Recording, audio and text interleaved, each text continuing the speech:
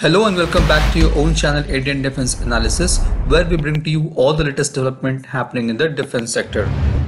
After the test failure in October 2020, the DRDO on Wednesday has test fired the 1000-kilometer range Nirbhay cruise missile from Chandipur test facility in Odisha.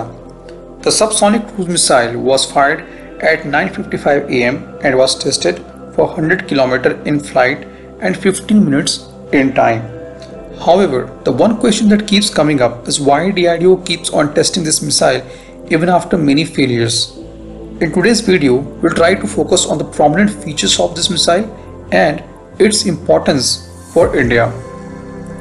First, let's try to understand why the recent test was an important milestone in its development. The test launch of Indigenous Technology Cruise Missile was conducted with a new GTRE developed small turbofan engine of 4.5 kN class engine was satisfactory.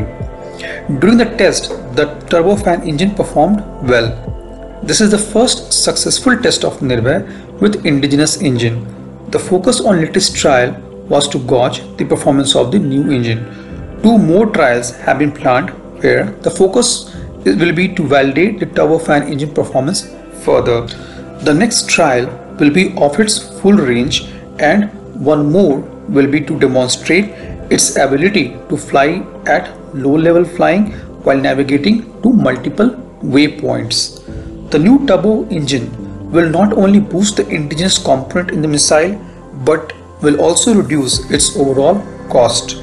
The success of indigenous turbofan engine will further pave the way for the air-launched version of ITCM, which is planned to be tested in 2022 or 23 and will supplement the Brahmos-A missile.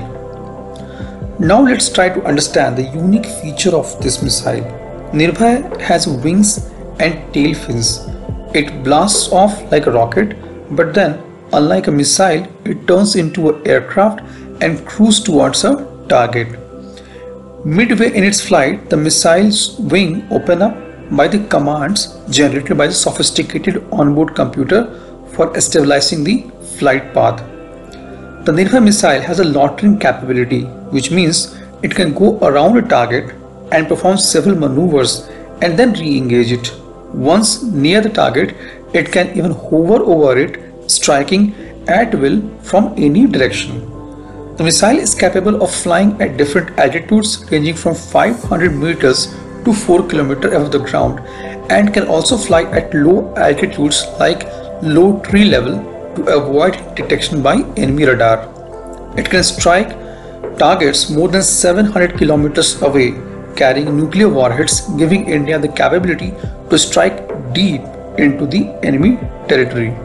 It gives India the capability to launch different kinds of payload at different ranges from various platforms at a very low cost. It can be launched from a mobile launcher.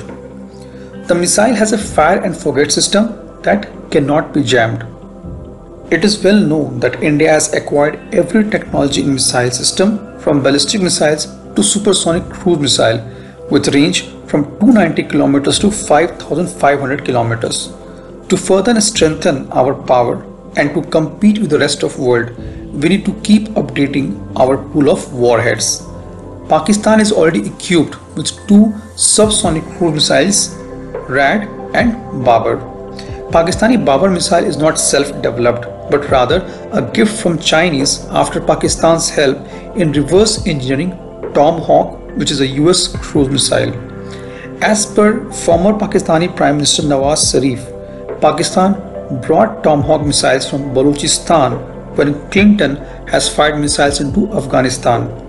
One of the Tomahawk missiles was found undamaged and reproduced through reverse engineering. As we all know that India has made ballistic missiles and tactical missiles of different capacity, but was lacking mystery in the making of a cruise missile. With Nirbhay, India becomes one of the few countries which has homegrown cruise missiles. It will be India's answers to America's Tomahawk and Pakistan's Babar missile. This was today's update. Please let us know what is your views about these in comment section. Feel free to post your comments and suggestions about any topic related to defense sector on which you want to hear from us.